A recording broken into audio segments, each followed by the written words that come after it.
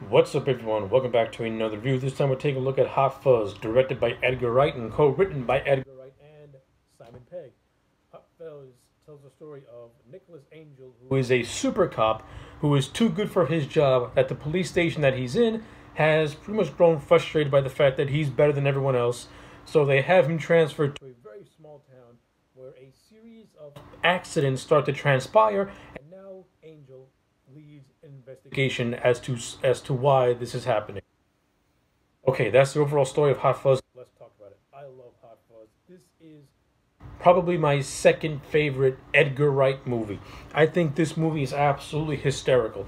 Edgar Wright takes the buddy cop formula and he pretty much makes a parody slash satirization of that type of genre of movie.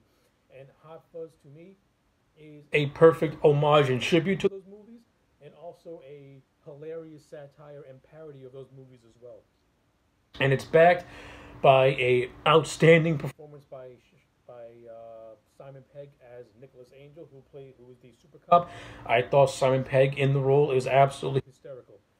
He gives Nicholas Angel is pretty much that John McClane, Bruce Willis from Die Hard type of cop. Like, he's the super cop. And Simon Pegg did an absolutely fantastic job at bringing the character of Nicholas Angel to life. While all the while, you have his comedic partner in crime, Nick Frost, playing Danny Butterman, who is the cop of this small village who is more of a bumbling type of cop. He's the comedic foil to the seriousness of Nicholas Angel, and as usual, Peg and Frost have outstanding on-screen chemistry, and these characters, they work together on screen.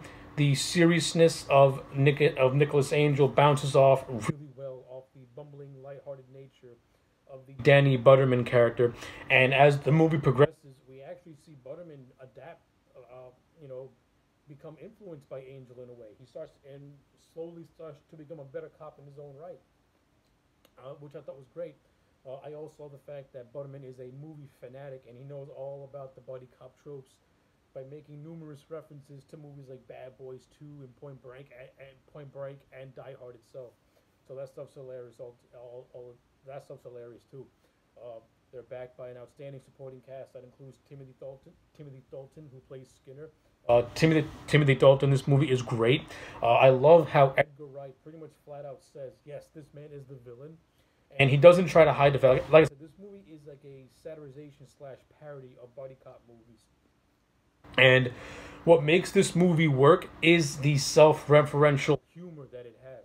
So by Edgar Wright pointing out that Timothy Dalton is the villain of the piece, he's the guy committing all these crimes.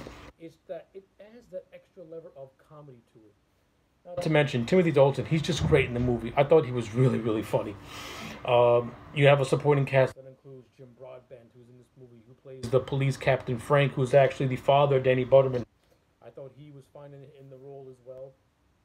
And you also have a slew of other actors who also play the roles as well. I like the rivalry I like the hostility and rivalry that Nicholas Angel has with some of his compatriots. Like, there's this one character.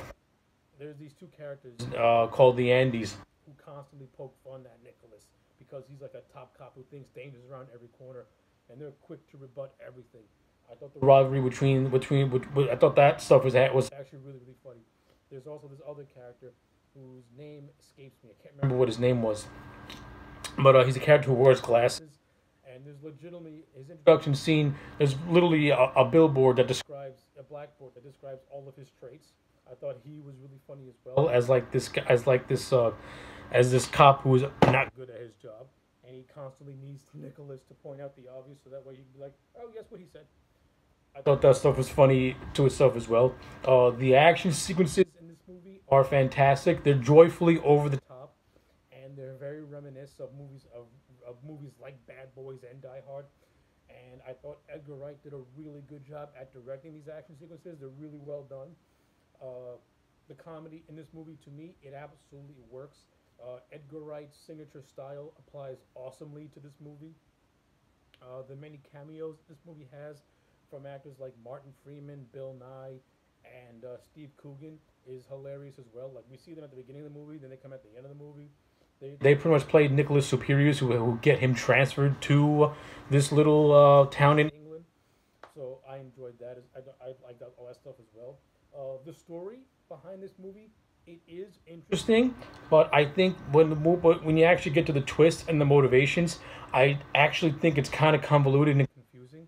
I think this movie should have just stuck with Skinner just being a sole villain and having his motives be that he wants to eliminate competition. He wants to eliminate competition since he owns this supermarket, and that's the only supermarket in the town that he's in. I think the whole thing of having this neighborhood watch cult and everything being, like that kind of feels to me very, very convoluted. But it does lead to an outstandingly thrilling gunfight in the middle of the town square, which is actually one of the best scenes in the entire movie. One of the best action sequences in the entire movie, and the chase scene that also transpires is actually really fun as well, which leads to a brawl between Angel and Skinner, which I also thought was fun as well. So, yeah, those are actually my overall thoughts on Hot Fuzz. At the end of the day, to me, Hot Fuzz gets a solid 9 out of 10. I love this movie. I think it's great. I like it on par with Baby Driver, though I like Baby Driver maybe one step more. But yeah, those are my thoughts on Hot Fuzz. Let me know yours in the comment sections down below. Like the video and subscribe. And I will check you back next time for more.